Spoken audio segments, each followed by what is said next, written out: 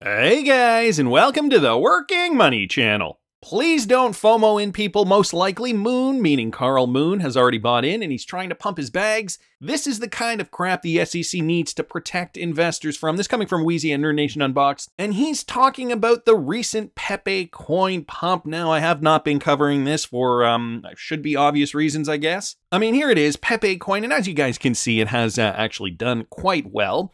But I guess I should mention this is the hourly chart.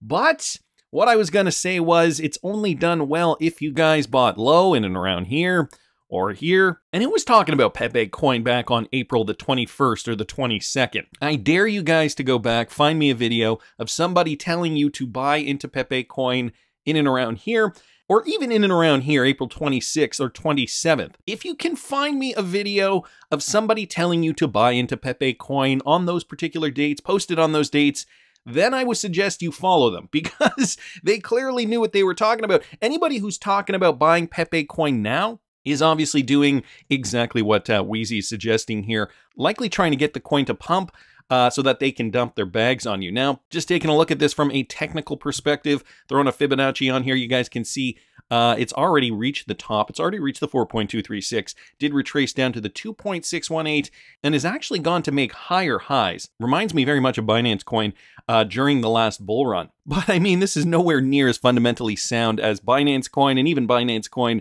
some would suggest is a sketchy cryptocurrency. I mean, at least there's utility for it on the Binance exchange. Nevertheless, I'm not going to go into the fundamentals of that. I'm just hoping you guys are playing it safe. And, you know, if you did buy Pepe coin, take your gains while they're still there. We've got most of the cryptocurrency market, though, not really moving too much. This is XRP on the hourly.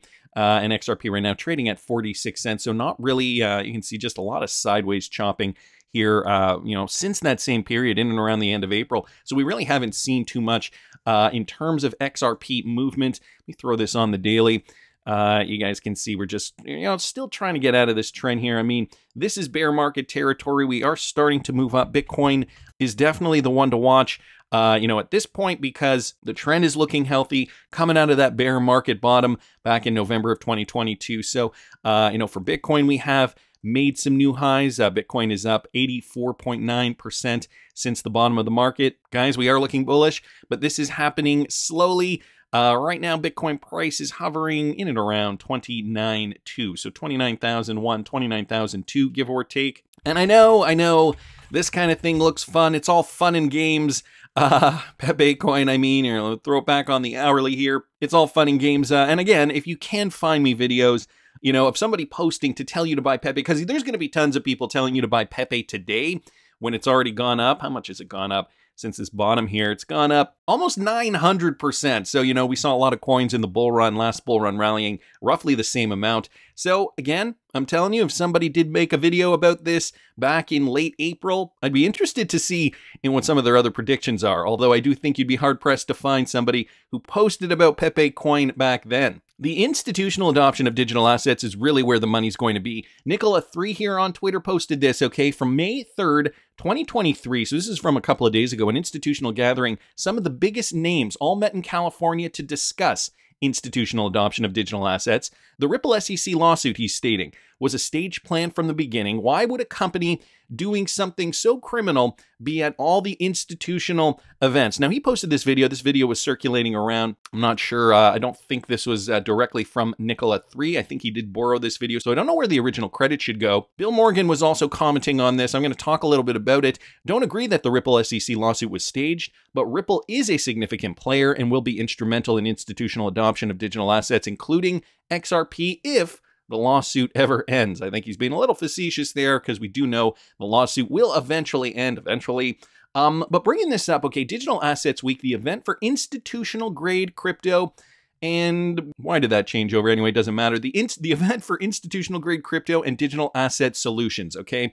So that is the big part here. Oh, you can grab the screen and drag it that way and drag it this way. That's an interesting little change here. Okay, this series focused on continuing realization of digital assets across the finance ecosystem. So guys, the big two words here, institutional grade. That is not for retail. That is for big money. That is for the big players. That is for real world utility. That's where the big money is going to flow. Institutional grade is going to make this $1.19 trillion market cap look like chump change in a few years. And this is why we need the regulation. The regulation is going to bring in the big players, the institutional adoption. And this is when we're going to see these prices really pump because, I mean, for all intents and purposes, as I mentioned in a video I did a few weeks ago, some are predicting that we could see a market cap of $250 trillion for cryptocurrency. And I mean, we would get there over the next decade. But in the meantime, you know, a $50 trillion market cap, that does not seem unreasonable within the next few years. Once we do get clear regulation and once institutions really start buying these cryptocurrencies, these true value coins that are going to, you know, really make a difference for not just the face of finance, but, you know, for all things, the internet of value, all things that are going to be handled on the blockchain. So, you know, you got to think the market cap goes up even 20x. Think of some of these coins where the prices could go, you know, even if you just multiply, you know, any of these prices you see today by 20x. It's a very rudimentary way of looking at price. Nevertheless, you can get an idea of where prices could go. Not only that, let's not forget, you know, the 23,000 plus cryptocurrencies that currently exist. That number is going to shrink significantly once there is clear regulation and once, you know, we do see this institutional grade money really kind of pour in to the real digital assets, the real ones focused on real world utility and, you know, ignoring the Pepe coins of the world. So the interesting point about this is who was attending, okay? Some of the speakers that were attending this Digital Assets Week include Caroline D. Pham, okay, Washington Commissioner of the Commodities Futures Trading Commission, and none other than Chris Larsen, co-founder and executive chairman at Ripple. And you can see they are the first two up here, guys, side by side, right at the top. You know, there's a slew of people here that are you know, speaking at this Digital Assets Week. And, you know, a lot of these guys I've never heard of. Of course, though, you have some of the big guys right at the top, one of them including Chris Larsen. And even just looking at some of the partnerships that are sponsoring this event, if you just go down here, oh yeah, just past this video to Chris Larsen under testimonials. So Chris Larsen here, front and center, you know, all over this website. But even just look down here, okay, guys, some of the sponsors include Ripple and many Ripple partners. Not only that, some big banks as well, okay, Wells Fargo, JP Morgan, we got TD Bank, Deutsche Bank, Goldman Sachs, UBS, we've got BlackRock down here, Citi Ventures, and then some other big partners like MasterCard and Visa as well. I couldn't help but notice that SVB, Silicon Valley Bank, is also listed here, along with Celsius. So maybe this is a bit of an older list. Nevertheless, some Ripple partners, Securitize, PolySign, Morgan Stanley's another big bank. So guys, it's a pretty big event. And, you know, the SEC lawsuit, just kind of part of the crap that we have to wade through before we get to the meat and potatoes. Anyway, wanted to thank Bill Morgan here and Nicola3 for just posting that. Mr. Man here also mentioning how important some of these Ripple connections are. Did you know some of the Ripple team members include the SEC and the NSA? Okay, take a look at this document from 2018 before they were even sued. Some of the regulators, the team members, include the Federal Reserve, the SEC, and the NSA. So Ripple has very, very deep ties with you know, a lot of these organizations, you know, some more important ones in the United States. Another thing I wanted to mention that I have mentioned in videos in the past are, you know, some of these banking connections. This one in particular, the one from Goldman Sachs, engaging with digital assets and blockchains globally. And just to kind of reiterate here, Ripple is, you know, front and center in some of these reports. And I know these reports are dating back from a little while. Nevertheless, it is good to reiterate that although we are seeing the Ripple SEC lawsuit, we are also seeing some interesting moves happening. Speakers like Chris Larsen, obviously front and center, alongside Caroline D. Pham at Digital Assets Week in California. Not to mention, guys, from the Wrath of Kahneman, Ripple user ABA Bank in Cambodia has signed an MOU with the government to develop a digital economy and fintech. So, you know, these other countries around the world continue to forge these partnerships. The Ministry of Economic and Finance in Canada headquartered ABA Bank signed a memorandum of understanding today to collaborate within the framework of digital economy and financial technology development in Cambodia. The MOU signed on behalf of the MEF Undersecretary of State and State General for Digital Economy and Business Committee, and the ABA Bank CEO is in line with the national and regional policies and trends. The MOU is expected to promote and expand the collaboration in 3 areas. They consist of the sharing of knowledge, experience, and training, participation in the use of digital enablers, and supporting activities and programmers financially and non-financially. Right down here, the event was attended by MEF and ABA management and financial institutions and insurance company managers. Also saw MEF Minister Dr. An Pornmaniroth present, Cambodia Data Exchange member, certificates to 14 members. So more adoption, we are continuing to see this spread across the world. I also happen to see this, guys, another one, FinTech Airwallex, which is another Ripple partner. Their Hong Kong division reports substantial revenue increase. So, the other thing is the Ripple partners, they're clearly really, really proud. And I've noticed that, we're seeing a lot of these highlighted companies that, partnered with Ripple maybe in 2017 or 2018. And now, since the pandemic specifically, reporting their numbers just to demonstrate how well they have actually done over the last few years, as fintech has kind of been shifting. Online payments were becoming more prominent. Well, here's one from Airwallex. They're a global fintech platform, and they're pleased to announce that their Go Global campaign in Hong Kong, unlocking opportunities for SMEs, e-commerce businesses, and startups to scale and expand internationally. So they are looking to expand internationally. Airwallex Hong Kong's continued growth and development in the market is evidenced by a strong business momentum in the first quarter of 2023, recording a 207% increase in gross revenue and a 142% growth in customers compared to quarter 1 2022. And here, Arnold Chan, general manager of Hong Kong and Southeast Asia Airwallex, he said the pandemic impacted many local businesses. Restrictions on travel and in-person engagements meant that many had to find a better and different way to ensure that they can continue to operate. Hong Kong was one of the fastest growing markets last year, and we are pleased to have been able to support so many local businesses with their ambitions to grow beyond borders. So again, since the pandemic, obviously really kind of hitting it out of the park, along with a strong customer growth and gross revenue numbers. Airwallex Hong Kong's total transaction volume also saw a 167% increase in quarter 1 2023 compared to the same period last year. About 25% of our Hong Kong customers use Airwallex as their primary business account. What this means is that more and more businesses are willing to explore alternative financial solutions that can enable more transparency, speed, and cost efficiency. This is encouraging to see as more and more companies recognize how fintech can help them better manage their financial operations and process to achieve their business goals. So great news here coming from Ripple partner Airwallex, obviously seeing the growth. And, it's not specific to Airwallex. Again, all these articles that I see that involve Ripple partners, they're all kind of experiencing the same kind of growth. Running on DLT technology, obviously, some of them were the first to kind of switch over. And since the pandemic, they have seen that growth. So some great news there from Ripple partner Airwallex. Also happen to see this from Tony from the Thinking Crypto podcast. Guys, this is big. The U.S. court orders the SEC to respond to Coinbase's allegations within 10 days. So as you may know, Coinbase has issued the SEC with some documents. Coinbase last week argued the SEC is providing insufficient regulatory guidance for U.S. companies operating in the crypto sector. That is kind of the long and the short of it.